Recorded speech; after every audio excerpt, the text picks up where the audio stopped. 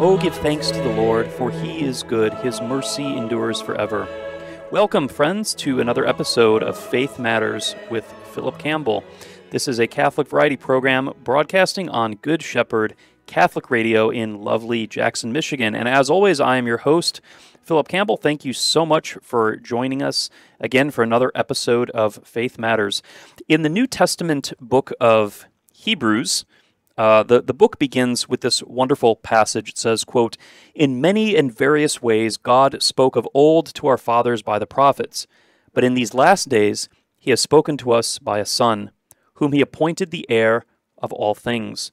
That's Hebrews chapter 1, verse 1. And in today's program, we're going to talk about, or at least begin to talk about, some of the ways that God speaks to us. It says that he's spoken to us through his Son. What does the Scripture mean by that? How are some ways that God speaks to us? So we're going to dive into this concept of divine revelation and talk about the way that God communicates with us through the written word, that is, through the sacred Scriptures. And I don't know if we're going to get through everything I wanted to say. Depending on how deep we dive, we might have to come back and do further episodes on this subject, but that's okay. There should be no limit to how long we want to talk about the Scriptures or the divine revelation of God. It's a subject we could contemplate and explore endlessly. But I use the phrase divine revelation, and you'll come across this phrase a lot if you study Catholic theology. The Catechism uses it over and over again.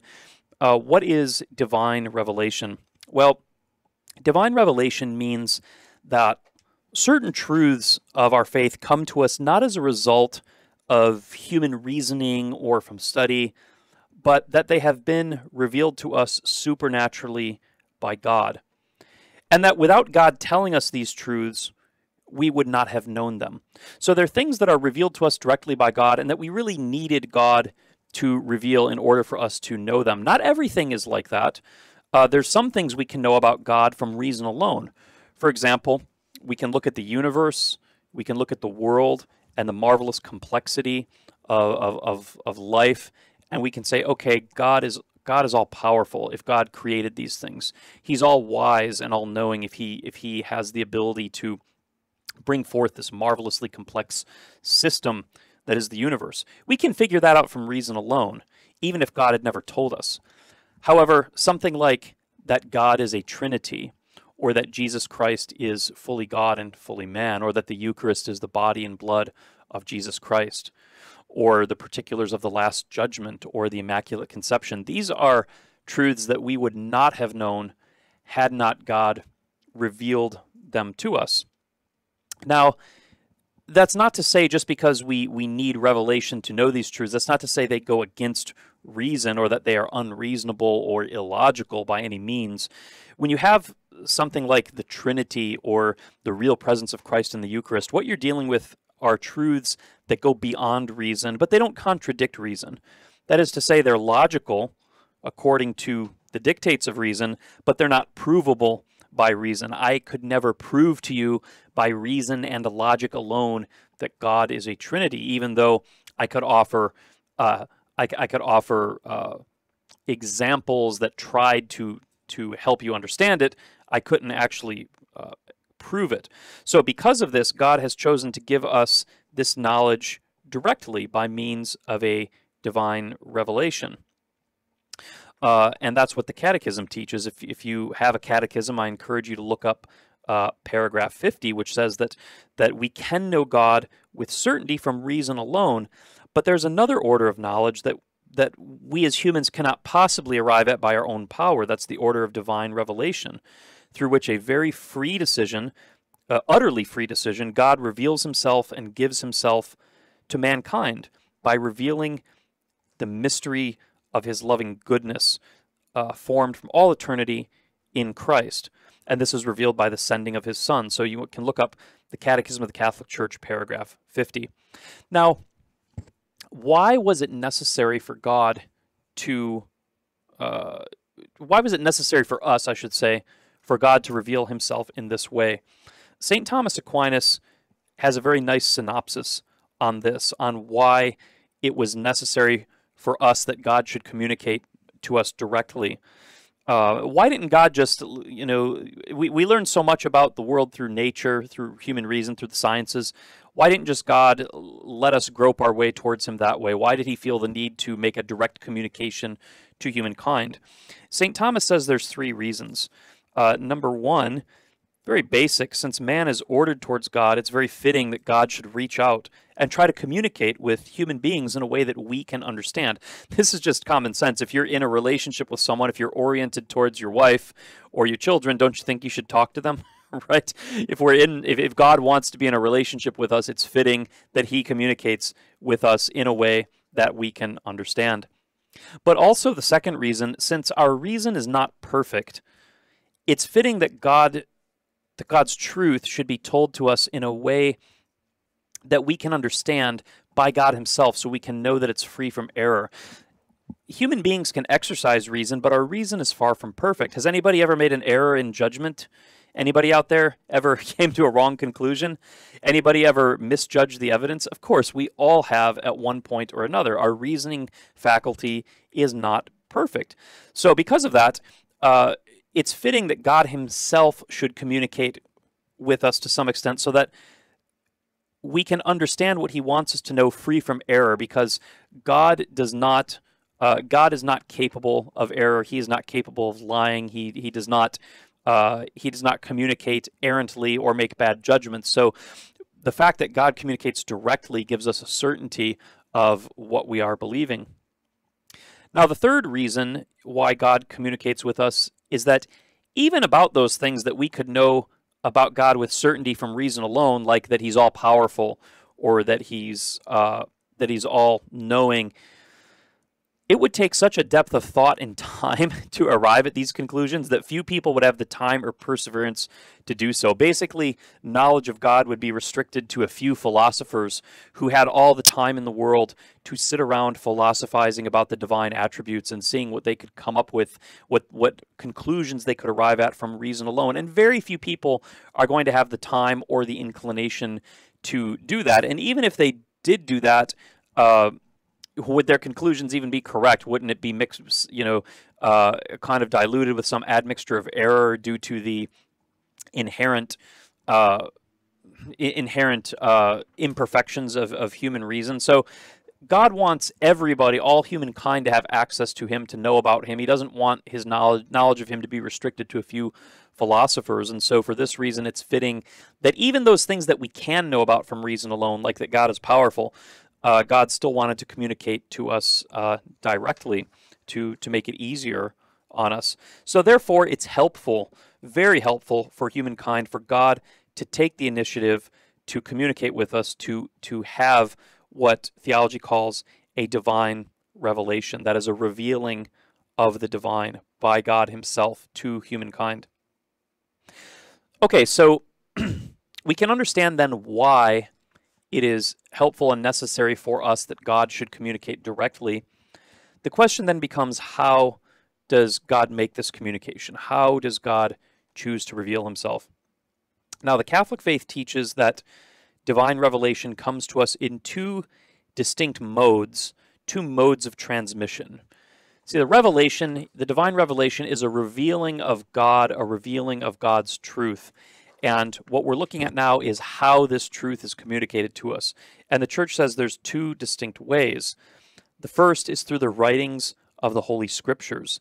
That would be a written revelation. And the second would be through the traditions of the Church. That is the practices, the beliefs, even in some senses the piety and the art that is unwritten. So you have a revelation that is written and then an unwritten revelation, the tradition. And these two together form one body of revelation, form the divine revelation. And the Catechism and Catholic theology calls this the deposit of faith. Maybe you've heard this before, talking about the deposit of faith. The deposit of faith is everything that God wants to say to mankind, whether through the Scriptures or through the tradition of the Church. So there's these two different modes of transmission of divine revelation, but what's important to understand is they both have one common source. They both come from God. The Catechism of the Catholic Church says this in paragraph 80. It says, quote, both of them, that is, Scripture and tradition, flowing out of the same divine wellspring, come together in some fashion to form one thing and move towards the same goal." End quote. So, our Scriptures and our tradition come from a single divine wellspring, says the Catechism. That is one single revelation of God. And that's why, for a Catholic, it's really inappropriate for us to pit Scripture against tradition. Now, obviously, not every tradition has the same value. Some traditions are just local traditions, customs with a particular region or even parish. We're talking about big traditions, things that have come down from the antiquity of the church, like fasting for 40 days during Lent, or going to Mass on Sunday, or saying the Lord's Prayer in the liturgy, or clerical celibacy, or things like that. It's very wrong to take the tradition and pit it against the Scriptures, because the tradition and the Scriptures both come from the same source. The truths that come to us through the Scriptures and from the tradition are meant to be complementary. They come from the same source, and as the Catechism says, they move towards the same goal. They're both revealing the same God, with the end goal of getting us towards heaven. So we have to remember that the Scripture and the tradition go together. One divine revelation with two distinct modes of transmission, and they're not to be pitted against one another. Now, the supreme revelation of God is, of course, Jesus Christ. If you were to ask what is the center of God's revelation, the center of that revelation is the person of Jesus Christ, the supreme revelation of God, in whom God has said everything. That's what that passage from Hebrews says at the beginning of the program I quoted. It says, "In many and various ways, God spoke of old to our forefathers by the prophets, but in these last days, he has spoken to us by a Son." So the Son of God is the central revelation of God. Christ is the message. Christ is not only the messenger, he is the message himself. We talk about the Bible as God's Word, right? We talk about the Word of God as the Bible, but Jesus Christ himself is the perfect, unsurpassable Word of God. Jesus Christ is one of the names of Christ. It says in the Gospel of John, "In the beginning was the Word, and the Word was with God, and the Word was God." So Christ himself is the supreme communication. There's this lovely quote from St. John of the Cross, the 16th century Carmelite saint and mystic. He says, quote, "In giving us his Son, his only Word, God spoke everything to us at once in this sole word, and he has no more to say, because what he spoke before to the prophets in part, he's now spoken all at once by giving us the all, who is his Son." That's a very lovely summary of how Christ, what it means to say that Christ is the Word or the communication of God the Father.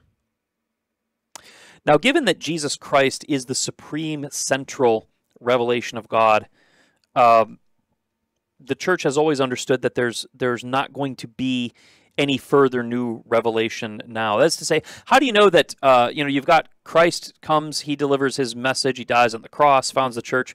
How are we to know that at some point in the future, some other individual isn't going to be sent by God and say, "Hey, all that stuff Jesus said and did, that was great, but I'm sent by God now, and I have a new message. I have an updated message, a gospel 2.0, right? A new version of the gospel. God wanted to send another messenger, and he's updating the message." How do we know that's not going to happen? Well, because Christ himself is the definitive message. He is the centerpiece, the pivot, the axis around which all of divine revelation turns, and as a result, the Christian message that comes to us through Christ is the new and definitive covenant that will never pass away. And so our faith teaches us that divine revelation ceased with the death of the last apostle. That is, revelation came to us through Christ and the apostles that carried on his message. And with the death of the last apostle, that was it. There's no new divine revelation to be expected. No new public revelation is coming. The next time there's going to be a public revelation of God, a new divine revelation is going to be at the second coming, when Christ appears like lightning that flashes from the east to the west, and every eye shall see it, says the Scriptures. So there's not going to be any new public revelation Everything was said in Christ and in the and explicated by the apostles that Christ commissioned. So we're not looking for new revelation, but what we are looking at is the job of us as Catholics and the Church is to gradually grasp the full significance of the revelation that was delivered once and for all. So we take that one revelation that was delivered through the Old Testament and then in Christ and the apostles, and what we do is we reflect on it, we ponder it, we unpack it, we examine it, we follow it to its logical conclusions.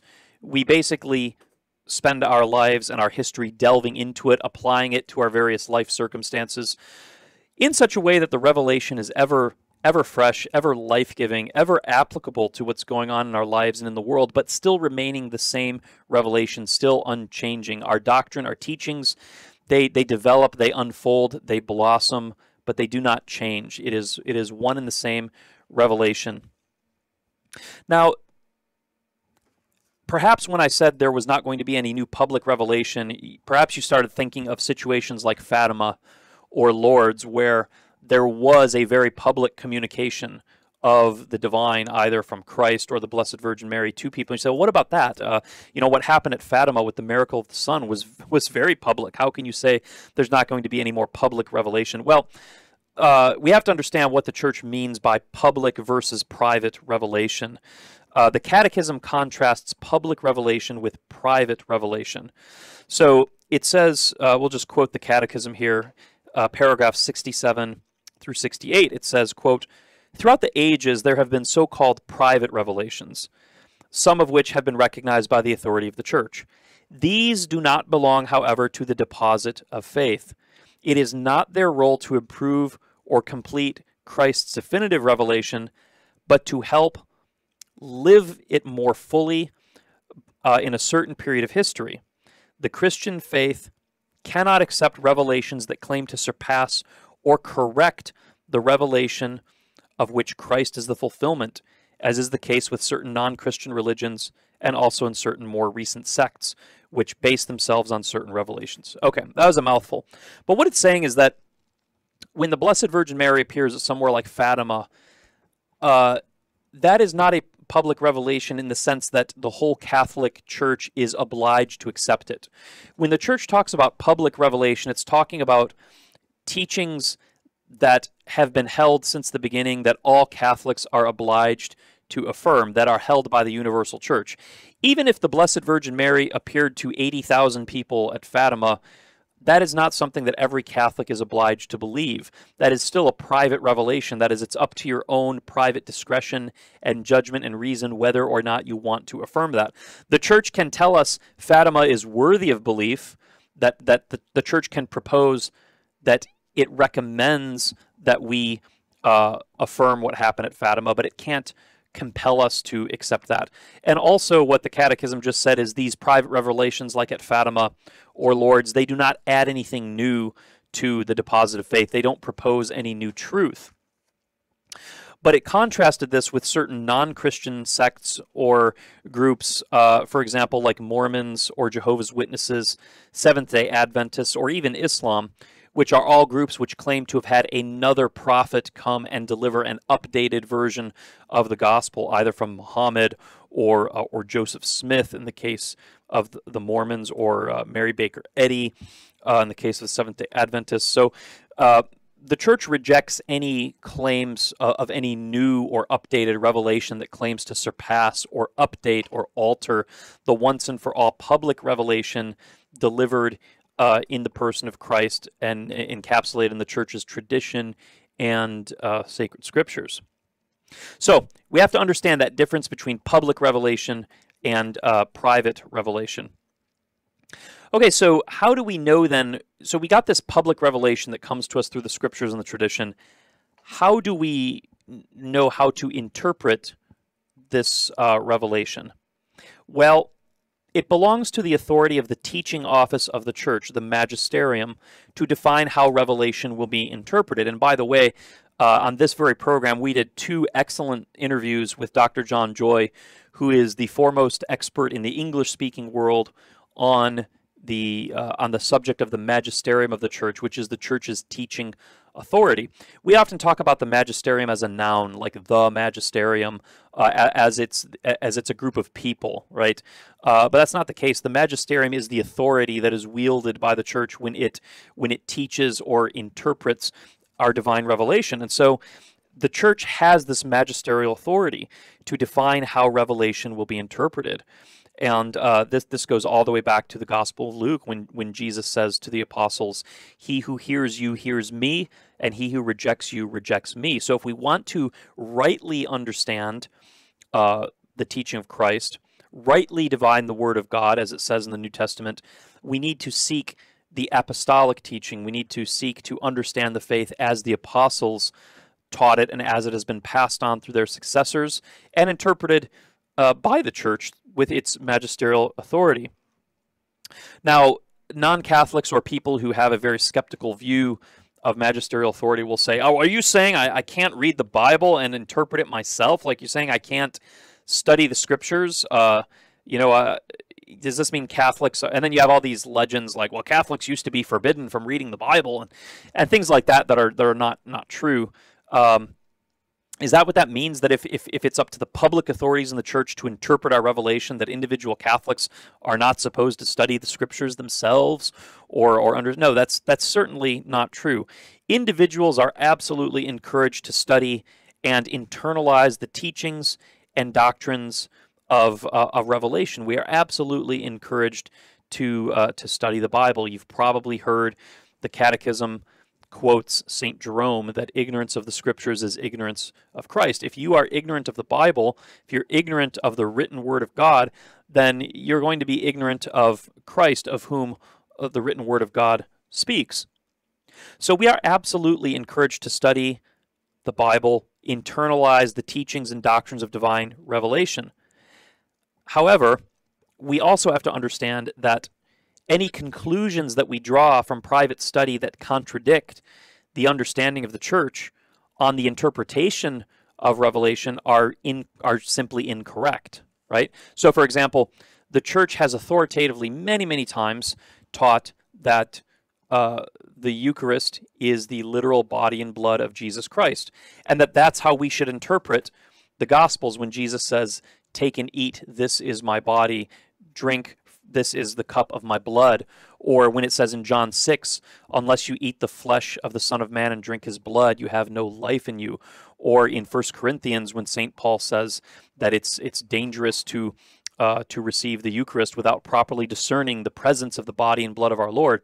The church has authoritatively interpreted these teachings to mean that the sacrament of the Eucharist is the body and blood of Jesus Christ. That is the magisterial teaching of the church, affirmed by tradition from time immemorial. And what that means is that if you, in your own private Bible study, read John 6 and say, "Well, I don't think that's what it means. I think it's a symbol. I think he's just speaking symbolically when he says it's his body and blood," that means that your interpretation is ipso facto incorrect. You have exercised, you have interpreted the passage incorrectly, outside of the tradition of the church, and your interpretation is wrong. So we are not forbidden from reading the Bible. Of course not. The church encourages us to read the Bible, but what we are not to do is to read the Bible and just come up with our own willy-nilly explanations of what we think it means just because. We are not our own. We don't have magisterial authority. We are not the church. We read the Bible in the light of the church's interpretation, not to make up our own interpretation. We read in light of what the tradition has passed on to us in terms of the meanings of these texts, and then we meditate on them, we ponder them, we let the text change us, we let the revelation work on us. Remember, we are the clay, he is the potter, the Lord is the potter. We allow the revelation to change our lives. We don't read the text and seek to impose our own understanding, our own meanings on the texts that are just contrary to what Christians have always believed or affirmed. That would be very wrong and also very dangerous to our spiritual life, dangerous to our souls. So that is not something that we should be doing. And so hence the Catechism says that the task of giving an authentic interpretation of the Word of God, whether in its written form or in the form of tradition, has been entrusted to the living teaching office of the Church alone. Its authority in this matter is exercised in the name of Jesus Christ. That's the Catechism of the Catholic Church, paragraph 85. So, a couple things to unpack from this as we wrap up here is, number one, you can read the Bible as much as you want, and you're encouraged to do so, and you can draw all sorts of insights from it. But in terms of the authentic, official interpretation of what divine revelation is saying, whether in written form or in our traditions, that has been entrusted to the teaching authority of the Church alone, which is the magisterium.